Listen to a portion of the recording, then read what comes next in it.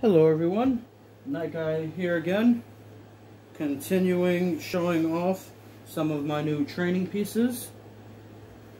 This is another one that I picked up from Medieval Gears in the same order as the training bastard sword that I recently uploaded.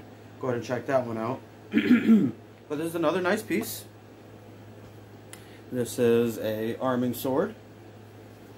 Let me go ahead and take that out of the scabbard there and show you off the sword itself. Another beautifully designed piece. Reenactment, possibly a training sword. I'm not the biggest fan of that sharp tip there, so I'm going to have to grind that down to keep it nice and safe. But this is a very nice quality piece. Nice springy steel again, just like the other one was. I just love the wooden grip on this. Very, very lovely. I can't wait to get out there and use this one.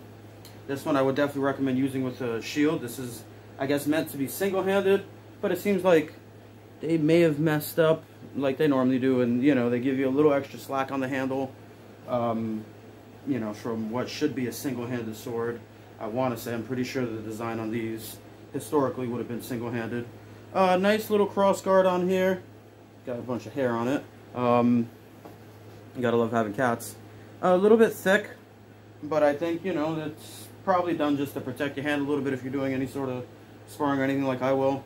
One thing that I like about this one is that the fuller goes all the way in to the guard, which you don't normally see too often. This is peened, and so this seems like this will definitely be a very good quality sword to use. Definitely, a little bit on the shorter side, but typically these arming swords were a little bit shorter. Definitely something, like I mentioned, you want to use with the shield, which luckily I have one real close to me. This is a shield that I have to do a review on. This is a Cult of Athena shield that I just got in. I think this would be a really good combination to use together. So we'll be getting to it soon. Sword and shield. I think this would be a great piece to, experiment with some sword and shield combinations.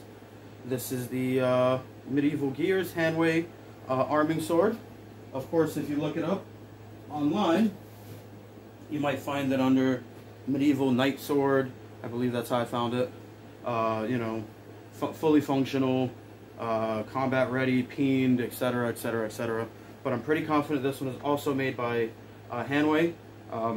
So just wanted to show it off for you guys. Let me know what you think of this piece, and thank you for watching. Night Guy here.